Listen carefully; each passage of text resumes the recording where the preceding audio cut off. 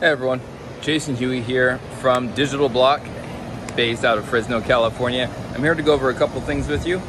One of this is safety and regulation temperature of your Helium hotspot. If you're taking those indoor hotspots and you're bringing them outside into the sun, into the temperature, things you have to be aware of, precautions you have to take. Again, this is July 4th, 2021, and it is 100 degrees out here in Fresno right now. I'm going to show you my hotspot that I have out here, and I built a custom enclosure for it. This is a prototype we built. We're planning on selling these as kits, or actually in this video I will be giving you a parts list that is super easy to build yourself, everything you can get off of Amazon. So first, let's look over some numbers. Here is my enclosure. To be honest, it took me about an hour to build this thing. Super quick, easy. Let's look at some numbers real quick. I have an infrared scanner here. This is by Keto Tech. You'll be able to find this on this list. I'm just gonna pull the trigger once. And it shows the exterior of this vent is 108 degrees. Now I can hold down the trigger. You can see an update. It gets hotter as I go up. Let's go to the side. This had some direct sunlight earlier. And up on top, we're at 112 degrees. Now, if I was to do the same thing, measure this steel door, it's 145 degrees. Inside of this disclosure, I have a Bobcat 300, and it's been running 24/7.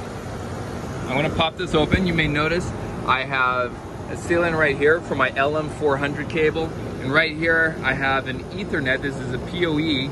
I have, I forget what you call them, one of the enclosures, but I did a heat shrink marine tube over that. So this right here is the guts of it. Let's take some measurements. Let's measure the exterior Bobcat. It's 110. Let's measure down here. It drops about 2 degrees. This, as it's generating the power and power is transferring, it's going to run hotter. I'm going to explain a couple of the parts here to you and show you how this all works. Essentially right here, let's talk about airflow. The air comes in through here.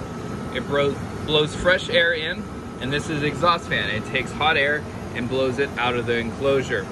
This, as you know, sucks up any moisture, which isn't a problem when it's 100+ degrees out. These are USB powered. This is my thermo board. This is what allows me to actually set the temperature. Here's the actual measuring gauge. And so I can set this to 96 degrees, run all the time, completely turn it off, or once it reaches 84 degrees, both fans will kick on. I like to keep it at 92. So this is really easy and simple. I just took some 3mm tape, 3M adhesive tape, and adhered it to here. It holds it just fine. Right over here, the power runs through underneath the Bobcat, and I got a USB to 5.5mm power adapter, and I run that into a Y splitter for my PoE adapter. The PoE adapter runs one Ethernet right here, and here's this 5.5. So what I did was I took that, I split it, so one goes to the machine, and the other one splits over here to supply power to my thermo gauge, which then very easily converts over here to energy to these two guys. Now these guys are 80mm fans. They're putting out about roughly 1600 RPM, which I find is pretty impressive, and a good speed that I like to stick with. It does keep things cool. If you guys haven't seen, actually I haven't shown you this, but in previous measurements in the same temperature, the outside was about 130. And inside was actually greater temperatures. So in the fact that because this case is black right here, it's going to absorb some heat better. The air that's inside of the case is cooler than the 100-degree air that's outside, but the surface temperature of the plastic is greater. I hope that all makes sense to you guys. You can build your own case just like this to keep everything in check. This case is going to prevent it from overheating. The Bobcat is rated for 140 degrees. It should never get above 140 degrees, otherwise you risk permanent damage and possible slower times, reaction times, or the machine not working properly.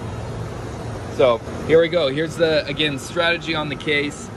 Air in, heat rises, air goes out, hot air goes out. Again, that's why we put the Bobcat on the bottom of the case, and elements that generate greater heat goes at the top of the case, so hot air can warm and get pushed out of the system. All these parts and everything you see here will be available on our blog and in this video. It is really simple. The hardest part you guys need to do for this is just drill a couple holes in the case. So these guys right here, these are their own individual vents. I just drew out a hole, I lined it up, drew out a hole, cut it out with a scroll saw, and then I was able to pop these in. And this is the coolest part, is you see these little rings right here? These rings screw onto the back of these vents, securing it to it, but they have the complete correct bolt pattern for these standard 80mm fans. So you can essentially screw the 80mm fans to these locking rings, which will secure these to the case, and they have a rubber O-ring right there to make sure no moisture gets in through that area. So again, this is Digital Blocks, do-it-yourself AC enclosure. It will fit most miners, but there's a lot of different size miners that are coming out now, so we're really only counting that this will work for Bobcat miners. That's it. Hope you guys enjoy it. Next video, we're going to show the Rise Tower, which is the one and only with a retractable mast that goes from 33 feet to 47.5 feet, which right now it's at 47.5 feet. And everything is internalized, and we can raise and lower it completely within 15 seconds because of a pulley system we have down here on ground floor. Stay tuned for that video.